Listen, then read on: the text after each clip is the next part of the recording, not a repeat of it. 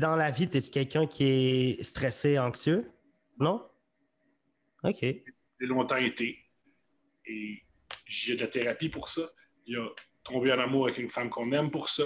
Il y a choisir des environnements.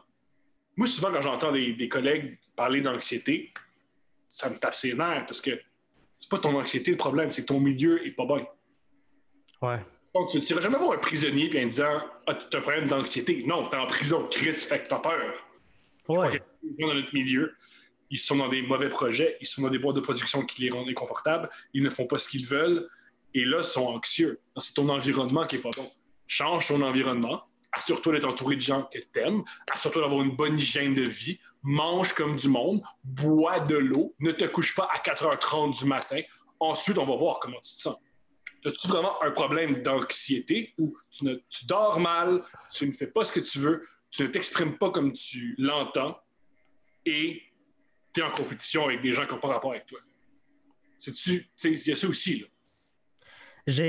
Moi, j'ai l'impression que dans la vie, je fais de l'anxiété, du stress, mais on dirait que je peux pas dire que je suis sûr à 100% que c'est ça parce que je suis pas un docteur, j'ai pas étudié là-dedans, je sais pas, j'ai 20 ans, je sais pas c'est quoi vivre ça.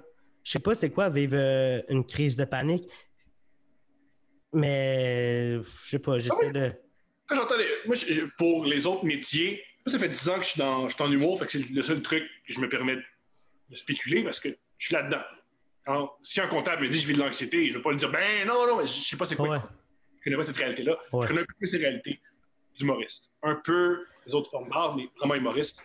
Et la majorité du temps, quand j'entends quelqu'un me parler qui fait de l'anxiété, j'aime pas jamais, je me dis tout le temps, mais moi aussi, si j'avais ta carrière, je serais ses nerfs. Avec les choix que tu fais, ça vient avec de l'anxiété. Maintenant, avec ces choix-là, il y a des avantages, mais ça vient de l'anxiété. Exact. Ta face est sur des adribus. C'est anxiogène! Ouais. Anxiogène! Le monde attend l'autobus et ils voient ta face, ils n'ont pas choisi ça. C'est anxiogène! Ça doit être bizarre sortir puis il y a ta face sur le derrière de l'autobus. Je prends l'autobus ou je prends pas l'autobus? Mais là, si les gens me voient que je prends l'autobus, je peux comprendre. Des fois, ça me... Et ou des fois, moi aussi, si je travaille avec tel réalisateur ou tel producteur, je serais ses nerfs. Il est réputé pour crier après le monde. Mais là, j'espère que tu fais de l'anxiété. Mais moi, j'ai l'impression que je fais pas d'anxiété en lien avec ce que je fais du domaine artistique, podcast, vlog. J'ai pas l'impression que ça me crée de l'anxiété. J'ai l'impression que c'est une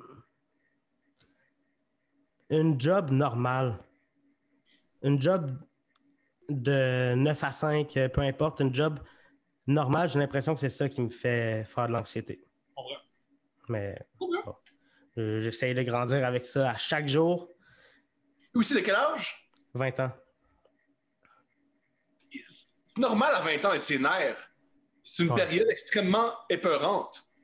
C'est une période où tu dois choisir qu'est-ce que tu veux dans la vie. C'est une période où tu veux tomber en amour. C'est une période où tu veux découvrir ta sexualité. C'est une période où tu veux rentrer en contact avec les autres. C'est une période où tu as beaucoup d'énergie, mais en même temps, tu n'as pas beaucoup d'expérience. C'est extrêmement anxiogène avoir 20 ans.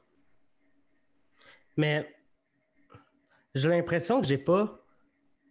Là, je veux pas sonner comme un One Direction qui parle en entrevue, mais j'ai l'impression que j'ai pas la même vie que le monde avec qui je suis allé à l'école. J'ai l'impression que moi, je suis à fond dans le but de me builder une carrière, de vivre de ce que j'aime, puis je vois du monde avec qui je suis allé à l'école que eux, ils ont une job, une blonde, un kid, mais j'aspire pas à ça, on dirait, pour l'instant. Mais bon. Non, chacun ses trucs. Ouais. Il y a bien des gens avec une job, un kid qui aspirent pas à notre vie.